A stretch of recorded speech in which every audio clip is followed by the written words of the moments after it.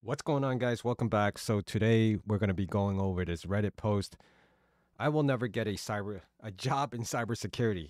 My goodness. And you can call me whatever you like, but I have had enough. There are no way to get a job these days.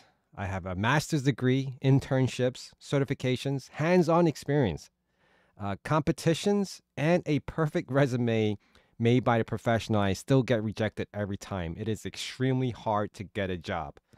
Stop advertising cybersecurity is a great field because it attracts many people who end up shocked when they realize they cannot get a job for the same reasons. It should be illegal to post junior job posting while asking for mid or senior level skills. That is not fair. I am just frustrated. Sorry, and thank you for listening. Oh my goodness.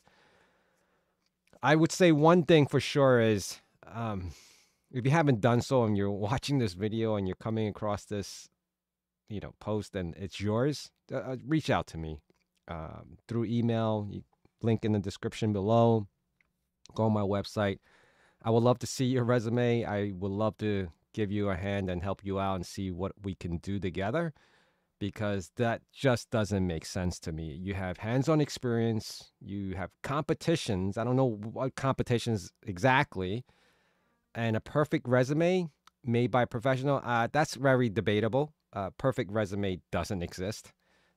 Good formatting, yes, but everyone, again, hiring managers, everyone has their own preferences and discretions on how a resume should look. But for the most part, it's pretty standardized, something that would get some feedback. So we do have a few of these comments coming in, and it's disheartening because a lot of people who have been let go, this gentleman here, 8 years experience in InfoSec blue team and red team, was laid off 4 months ago and still haven't gotten an offer. It's really, really shitty right now, RN. Used to RN, I would think registered nurse because I used to work in healthcare, but that's not the case here. It's right now. Still better than software development world right now. So everyone's chiming in on their own take on how shitty the market is, and it just makes total sense because the market is very shitty. Does that mean people are not getting jobs in cybersecurity? Not true. Does that mean people who have been getting jobs in cybersecurity have some level of experience? Unfortunately, yes. If you're starting out, probably very unlikely you're going to get a call back from anyone, because I, for myself, have not even seen any entry level jobs being posted on any platform.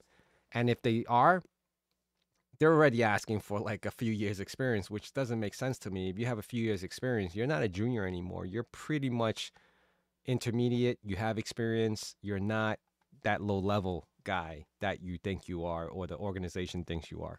Apparently, organizations who feel like anyone who has less than 5 years experience is a junior guy, which is very shocking to me because you can literally earn your master's degree in 4 years, which, like, how does that even work?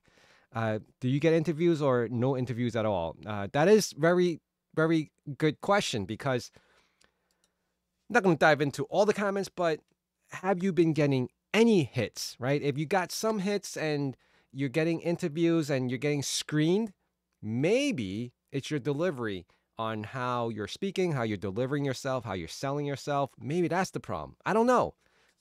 Or you're sending out these resumes and you're saying you're not getting any interviews. That means you're not getting anything at all, like not even a call from an HR recruiter and say, hey, your resume looks decent or looks great, and let's set up a call. And maybe, I don't know where the drop off is, but again, there are some challenges. This is 2026.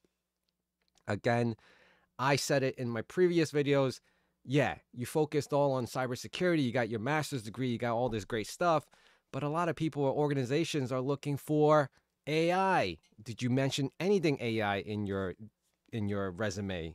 Because a lot of these organizations are looking for cybersecurity slash AI or AI slash cybersecurity. It just goes hand in hand now. It's like it's not even an option to do one or the other. It's like both now, right? If you're going to go into this whole cybersecurity world, you need to know AI. Like, that's just the end all be all of it right now. And unfortunately, that's where we are. The challenge is, how do you adjust to all that, right? Are you going to spend money, thousands of dollars, for another program to inherit another degree or certification or completion of program with another university or a boot camp. No, no way. Don't I mean like it's bad enough that you're looking for a job to make money. It's worse that you're spending more money to potentially try to get a new job. So I would say a lot of the resources are out there. I could put another video to kind of bundle up a lot of the things that I've been going through.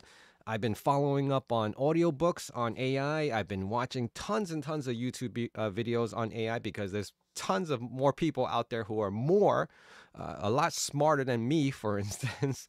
And I follow them and I watch them as well.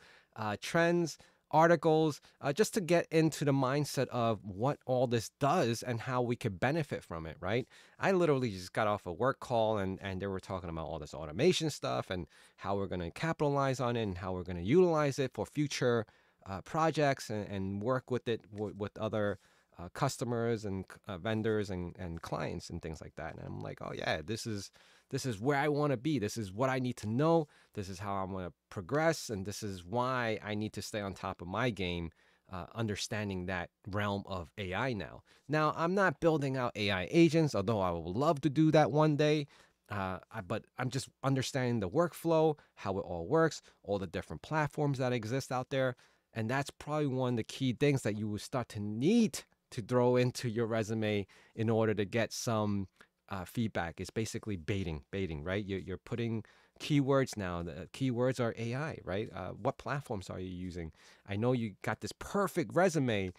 Is it any vendors being mentioned? Are you using any type of EDRs, MDRs? Are you using any type of SIMs or all that information in your resume? That's why I said I would love to take an offer to see what this resume looks like. In your words, you're saying perfect. If it was perfect, you would be getting calls back. That's why I'm saying that. And if you would like to take on my service, I'm not even charging you. I would love to just see your resume and work out something with you. So I want to thank you for being here. Please hit that like, comment, subscribe, and I'll see you guys again really soon. Take care.